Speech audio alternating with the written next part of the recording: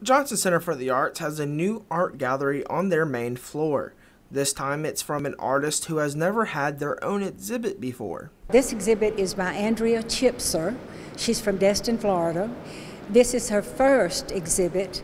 She's been a painter for a while and had never had a formal exhibit, and her work is absolutely unbelievably beautiful. The artist's style is a unique and hard style of painting called acrylic pour and features different themes from the ocean, the animals that live in the ocean, and some farm animals. She does acrylic pour, and when she came in to bring her work, I tried to get her to describe to me exactly what an acrylic pour is. As she was describing it to me, it's kind of magical. I mean, you have layers of different solutions or a paint or that react with the particular color of the paint. But White says that if you truly want to experience the art, you have to see it for yourself. The best way to appreciate this work is to come in and see it, come to the reception and hear the artist talk about the work, and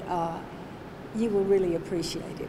Opening reception is Tuesday, July 9th, and 6 to 8 o'clock here at the center. Seth Carpenter, Troy, TrojanVision News.